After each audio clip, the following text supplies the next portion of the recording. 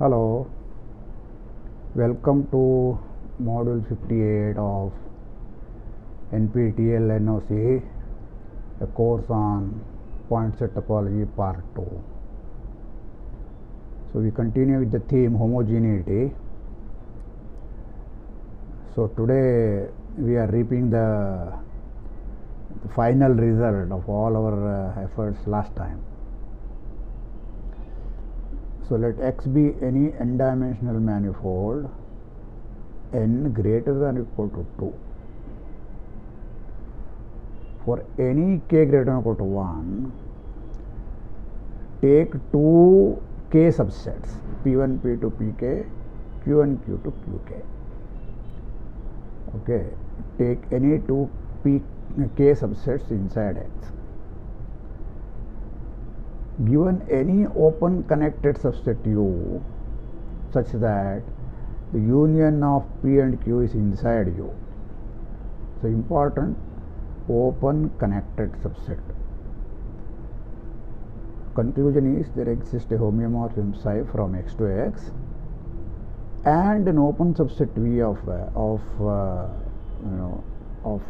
V is open inside X such that P union Q is inside V, contained inside V bar, contained inside the original open connected subset U. That is the first condition. V bar is compact, that is the second condition.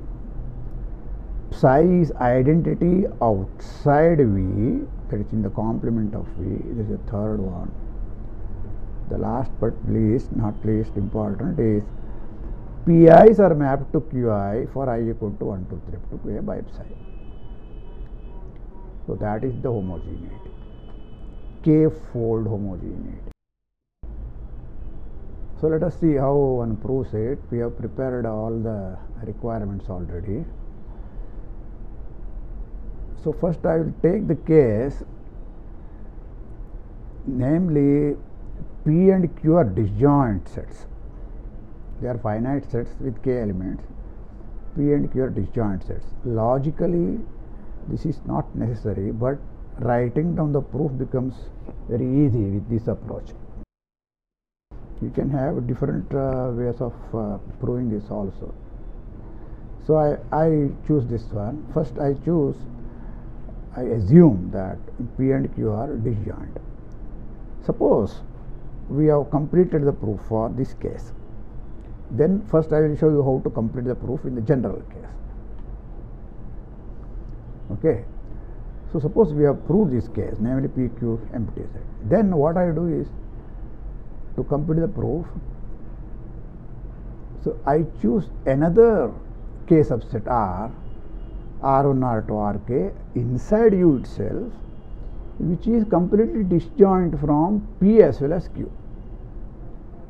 Now I apply the case here, namely P and R are disjoint, they are k subsets. Therefore, by this assumption, I get a homeomorphism psi 1 and another one psi 2 for Q, right?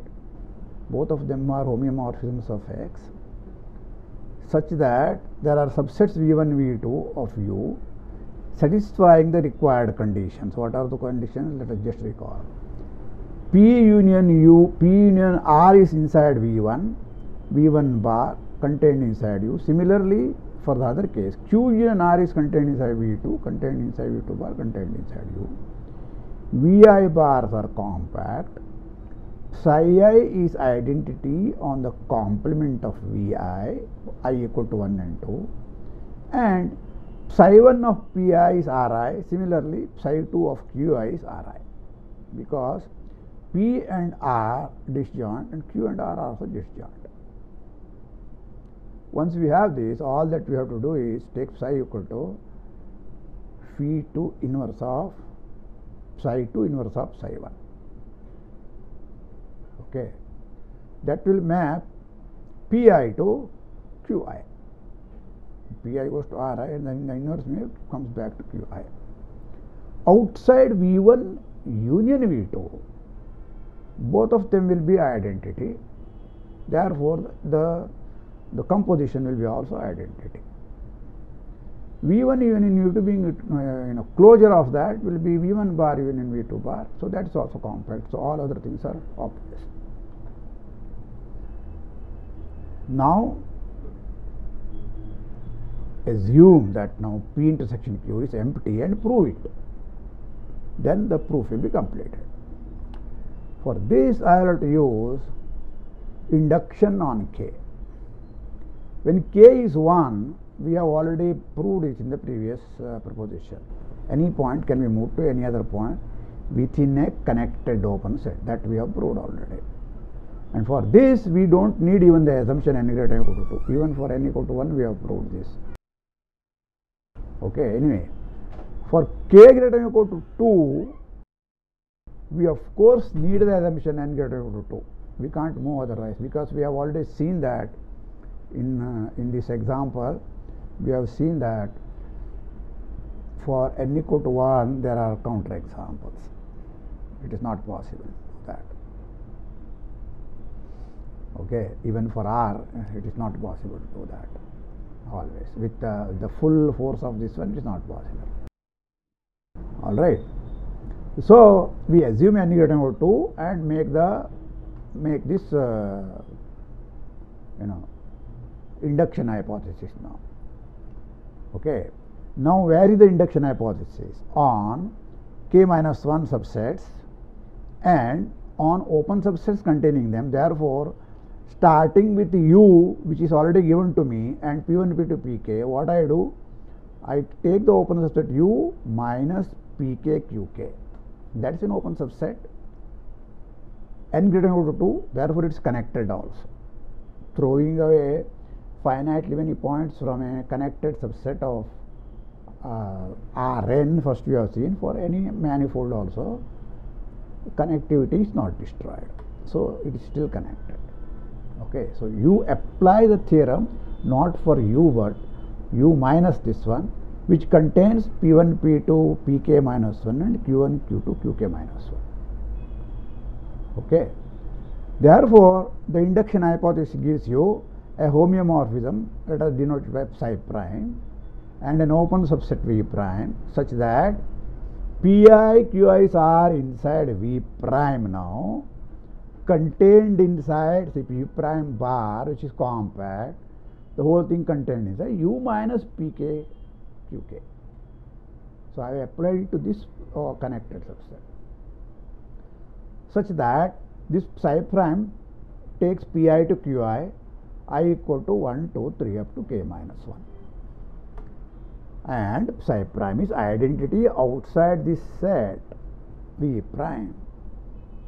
In particular, it will not disturb Pk and Qk. On Pk, psi prime of Pk is Pk, psi prime of Qk is Qk. Those things are not disturbed. Right? So now how to complete the proof? Once again, n greater than or equal to 2 I use. It follows that u minus all these finitely many points, 2k minus 1, 2k minus 2 in them, that is also connected. Connected open set, so it is path connected. So we can find a path. You look at this one. Now I am throwing these points. So Pk and Qk are still there inside this one, right? So because of the path connectivity, I can join them by a path omega from 0, 1 to u, such that omega 0 is Pk and omega 1 is Qk. Moreover, I do it inside this set now, inside this open set. That means what? This omega does not pass through any of these points, 2k minus 2 points. Okay. We can then find a connected open set V double prime of this connected subset, such that the image of this path omega 0, 1 is contained inside this open subset which is connected, and its closure is compact, contained inside this subset. So this is another lemma which we have proved. So let me show you this lemma. So that was the lemma.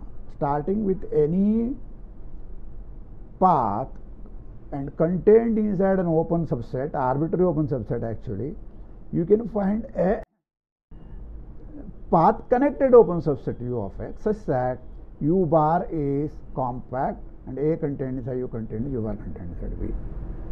Okay, you apply that, so we have got this thing. Okay, this V double prime here. Now apply the theorem for just those 2 points, that's all. Get a psi double prime from X to X, homeomorphism such that psi prime is identity outside this V double prime and maps Pk to Qk. That's all. Okay, now all that you have to do is take psi as psi double prime composite psi prime. Psi prime will map Pi to Qi up to k minus 1, and then psi double prime will take over that one and maps Pk to Qk. Whereas psi double prime is identity on all these, all these points. So Pi's have gone to Qi's, but psi double prime does not disturb them. Okay, therefore the psi will be the required map. Clearly, it is identity outside V prime U and V double prime, both of them contained inside U. So that is a proof. So this is a big theorem we have proved now. Okay, thanks to efforts. Last time we have already done all the preparations. So here is a remark. Recall that if G is a group acting on a set X, we say the action is transitive if given any 2 elements A and B, you can find an element G inside the group such that G of A is B. Any 2 points can be mapped to each other. This same thing as also saying that the orbit space is the entire space X. There is a single orbit.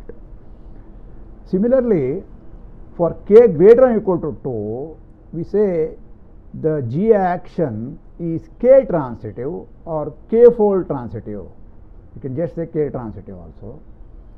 If for every pair of k subsets A and B of X, there exists one single G such that G of A equal to B. That means if we have A1, A2, AK here and B1, B2, BK here, G of AI equal to B. That also you can manage. Okay, which way you take, that you can even demand that. Now I have just written G is B. That's all. The above theorem asserts that the group, this Hx, namely group of all self homeomorphisms of X, okay, on a connected n manifold X, n greater than or equal to 2, is a k-fold transitive for all k. There was no restriction on k in the previous theorem. This fact is very useful in the study of group theoretic properties of Hx. Now what I am going to do is, I am going to give you a topological application of this theorem. The application itself is useful, that I will not be able to do. Okay, so here is the corollary. Take a connected n manifold, okay, given any finite subset P of X, any finite subset, there exists an open subset U of X such that this P is contained inside U. That is very easy, but this last part is stunning. U bar is homeomorphic to Dn, or just U will be homeomorphic to the open disk. The U bar is homeomorphic to Dn is stronger. So you think about this one. Any finite set scattered around the entire manifold. The only condition is that X is connected, n-dimensional manifold. Okay. So any finite set can be contained inside a one single disk, homeomorphic disk. That's the meaning here. There is no metric here now. We haven't fixed any metrics on topological spaces, though they are metrizable. Okay, so this is an easy corollary now to this theorem. Let us see how. For n greater than or equal to 2, of course, first choose any open set V in X such that V bar is homeomorphic to Dn. Okay, any open set you can choose. There are plenty of them. Okay. Next, choose Q elements, Q contained inside V, contained inside X, where Q is a K subset. Any K subset, any finite subset, what you want. Depends upon what P you have chosen. If P is a K subset, you choose a K subset here, that's all. Okay, inside any open set with which is homeomorphic to Dn, that you can do. Now the above theorem says that we have a homeomorphism phi from X to X such that phi of P is equal to Q. All that I have chosen is cardinality of Q is equal to cardinality of P. That's what you have to choose, K subset. Okay, so P can be mapped to Q, but what happens now? Take Q equal to phi inverse of V. V is homeomorphic to Dn, V bar is homeomorphic to Dn. This phi is defined on the whole of X, so phi inverse of V bar will be actually equal to U bar. That will be homeomorphic to Dn as well. Over. And clearly U contains P. Okay. So for n greater than or equal to 2 we have done, but I have stated this theorem even for n equal to 1, right? For that, this theorem will not be able to give you that. For one point, there is no need of that theorem. So similarly, for n equal to 1, you don't need this theorem, but something else. What is that? Namely, the one which we are going to prove. Namely, we completely classify the manifolds, one-dimensional manifolds, connected one-dimensional manifolds. From that, it will be easy because all that you have to do is X equal to either open interval 0, 1 or the circle. Verify this statement for open interval 0, 1. Any finite subset, you can take a slightly bigger interval over, right? Similarly, for S1 also, take a finite subset, take any point which is not one of these finite subset. If you remove that point, rest of them is an open arc which is homeomorphic to open set. So you make it slightly smaller, then its closure will be also homeomorphic to Dn over. So you just remove a small arc, closed arc, okay, or an open arc, which is disjoint from the given finite set. So the statement is easy for dimension 1 case, but you should know that we have to do it only for these two cases. Okay, so that follows from classification. Therefore, we will not separately prove it. All right, the classification theorem will be proved soon. Okay, now I will give you something about this abstract manifolds.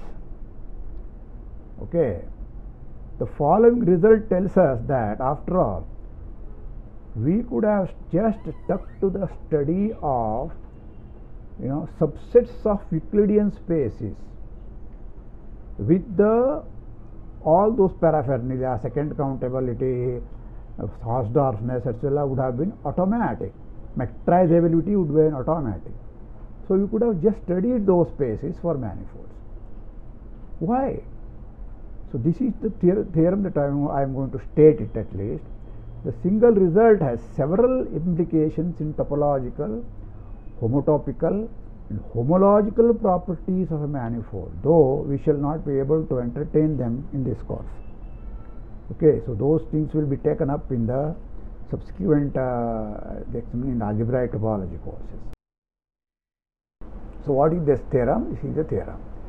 Every n manifold is homeomorphic to a closed subset of R2n plus 1. So that is the meaning of embedding. The stronger thing than saying it is a closed embedding, closed subset of R2n plus 1. This is n manifold, this is 2n plus 1. So you have to increase the dimension quite a bit, namely double plus 1. There is an elaborate statement here take any closed N manifold, okay, topological manifold, the set of embeddings of X inside I to N plus 1, okay, that means what? They are functions from X to this I is just 0 cross 1, interval 0 cross 1 raised to 2n plus 1. You don't have to go even to R whole of R to n plus 1. This is dense in the space continuous functions X to I to n plus 1 with the compact open topology. So that is the statement. Of course, this is the more elaborate statement than this one. Take any function, continuous function, you can approximate it by a embedding. In particular, there will be an embedding. Okay, you can take a constant function, approximate it by a embedding means what? There will be such a small, very small around that point, as small as you please, there will be a copy of this entire manifold. So arbitrary small neighborhoods of every point will contain a copy of the n-dimensional manifold. So that is the strong conclusion of this theorem. Okay, I will not be able to do this one. This is very powerful result. I will not be able to do even this one here because these proofs are quite lengthy. They don't need many more techniques than what we have done, but there are some techniques needed, but they are quite lengthy, so I will not be able to do that. However, I will tell you a few things about this. Namely, the proofs of this theorem are very lengthy and hard. There is a smooth version of this one also, which goes under the name Easy-Whitney embedding theorems. For that, you have to do differential topology. So those proofs are much easier to do also, which you may read from many books, such as, for example, my own book. However, for the topological case, there are not so many easy references. You are welcome to see the excellent book of Hurwitz-Wallman, from which I have taken this statement. Okay. So I have given you a correct reference also. It is theorem 5th chapter, theorem 3. Or you may choose to read a nice proof of embedding theorem from Munckre's book. Here we shall be satisfied with an easy proof of a weaker version, namely compact case. Every compact manifold with or without boundary, this time I allow it to have boundary also, okay, that is why I specifically mentioned here, is homeomorphic to a closed subset of some Euclidean space. Okay, so it can be embedded. So I have taken this statement here, this one, and put extra condition, namely it is compact. So that we will prove now. Okay, yeah, here. So being X is being compact, right? Cover X by finitely many open subsets Ui, 1 less than equal to I less than equal to k, on each of which there is a homeomorphism Fi from Ui to A, where this A is either Rn or Hn. See, here I am taking Ui to A itself, this onto. So its homeomorphism onto A, onto Rn or onto Hn. Because why I have to put Hn? Because I allow X to be manifold with boundary points also, right? There may be boundary points. So I have to allow this one also. So there are two different cases have to be allowed, as the case may be. Okay, so there will be once you cover this one by open subset like this, X is compact, you choose a finite cover. Now go to our standard, this inverse of stereographic projection eta from Rn to Sn. Okay, Sn minus the north pole to Rn, you have the stereographic projection phi I, phi whatever. Eta is the inverse of that. Okay, so this will miss the eta of Rn is the entire of Sn minus the north pole. That much you know already. Okay, the stereographic projection, and then take Gi from X to Sn to be the extension of this eta composite Fi. See, Fi's are defined only on Ui to A. What is A? A is Rn or Hn. Hn is a subset of Rn. So there is an eta. So eta composite Fi makes sense. So we get a function from Ui to Sn, right? So Gi is an extension of that, wherein the rest of the closed set here, x minus Ui, is sent to the north pole. You have to see that because of the surjectivity of A, this is a continuous function. Okay, so that I will leave it to you. It is not very difficult. So all these Gi's I equal to 1, 2, 3 up to k are now continuous functions from x to Sn. What is its property? On Ui it is 1, 1. Then you are composing with eta. So that is also 1, 1. So important property of this one is on each Ui, Gi is 1, 1 map. When you take a 1, 1, 1 map, product with any number of them, it will still be 1, 1 map. So what happens is this G1, G2, G cross I have taken. Because of G1, this G will be 1, 1 on U1. Because of G2, it will be 1, 1 on U2 and so on. Right? So each of them is 1, 1 on U1, U2, U3. They cover it, but why the entire thing is 1, 1? So that you have to verify. So there you have to specifically use how x minus Ui has been mapped. X minus Ui goes to the north pole. None of the points Ui goes to the north pole. Okay, they are outside Sn minus, they are inside Sn minus the north pole. So they are not mapped on. That's all you have to check. Okay, so check that G itself is a 1, 1 mapping. Continuous 1, 1. This is compact, and that is Hausdorff. Therefore, it is a homeomorphism onto a closed subset over. Is that okay? Next time we shall take up the classification of one-dimensional manifolds. Fine.